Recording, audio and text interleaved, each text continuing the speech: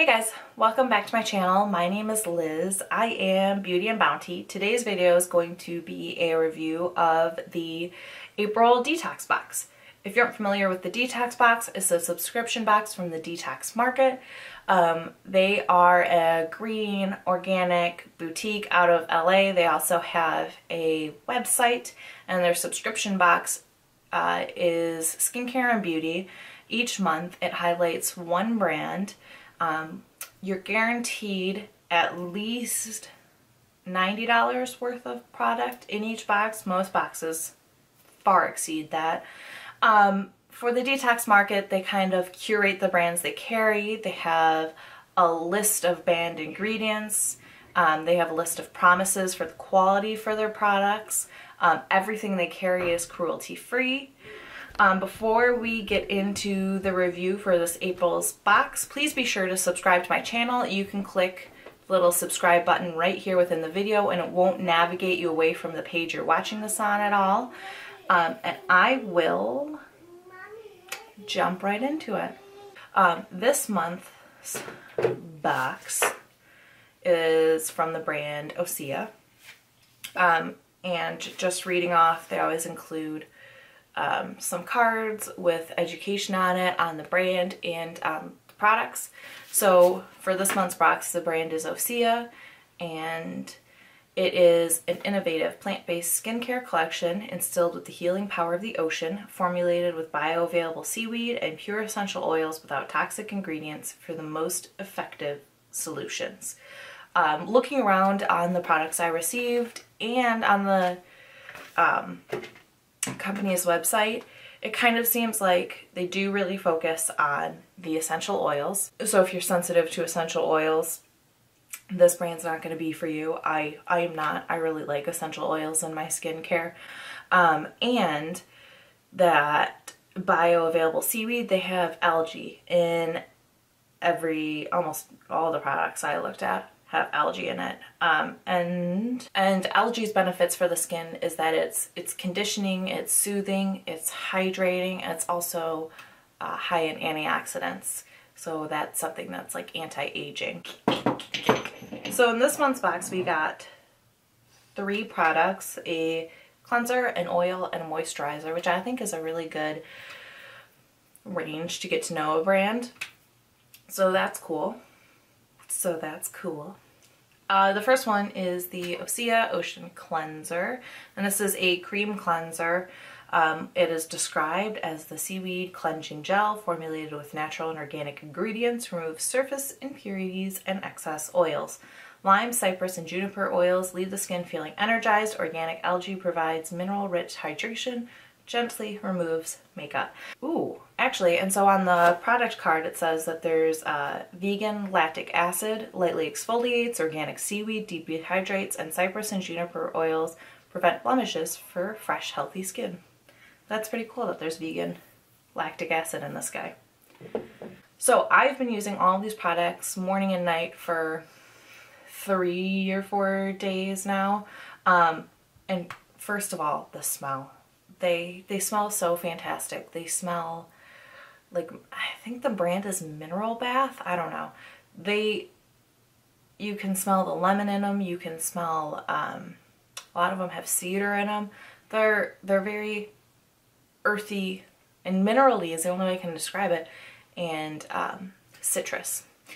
But the downside of that citrus, so the first day I used this, what happened to be like the previous night I had microneedled and kind of overworked my skin, not in a bad way.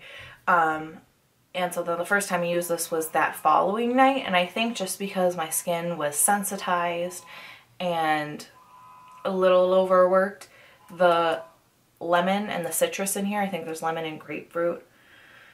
Let's see.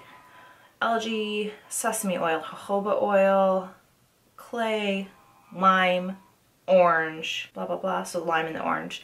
I think it's the citrus in here. It was just too rough on my skin.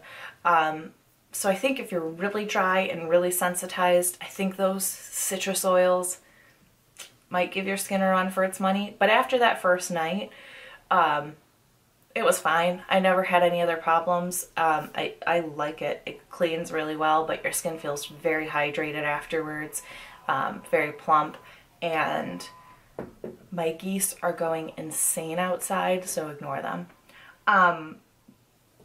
So I like that. I just would be wary if you have very sensitive skin or really dry, irritated skin. That might be too much of it.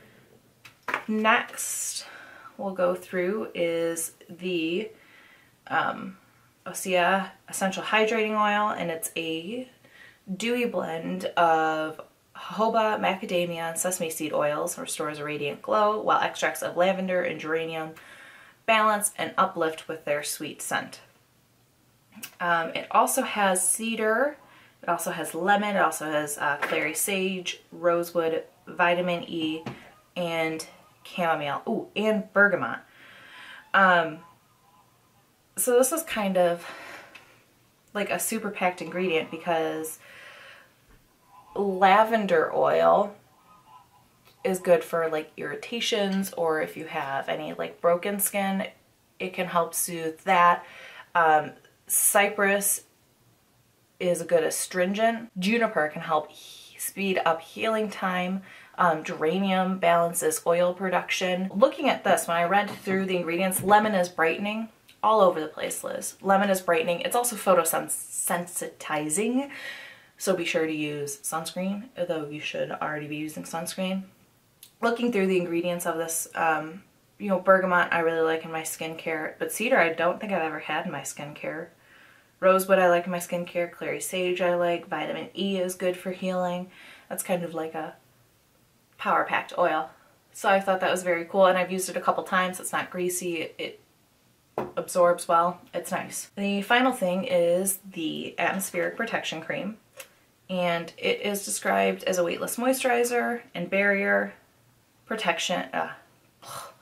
It's described as a weightless moisturizer, provides barrier protection, and it's infused with vitamin-rich algae and sinks into the skin.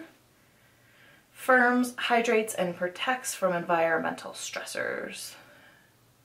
And this guy has the macadamia oil, it has the algae, it has shea butter, jojoba oil, avocado oil, vitamin E, amino acids from plants, lavender, geranium. Amino acids from plants reminds me that this brand is vegan and cruelty free.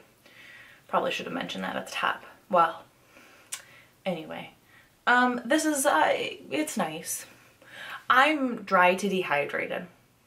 And this is a very thin moisturizer. It smells amazing. It does feel nice on the skin. Like, so when I first pumped some out and I saw that it was really thin, I was like, oh, this is not going to be enough for me. But I wanted to give it the good college try.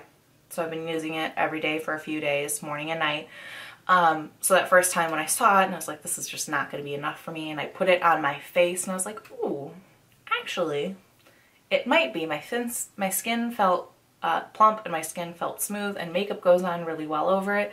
But kind of like as the day goes on, or when I woke up in the morning, I was dry. So for me, this didn't provide enough hydration. I'm going to pass it along to a friend. But I prefer thick, rich moisturizers. I like the Belief True Cream Moisturizing Balm. I like Clinique Moisture Surge. I like Jane Scrivener over oil cream. So I prefer something that's thick, a little occlusive.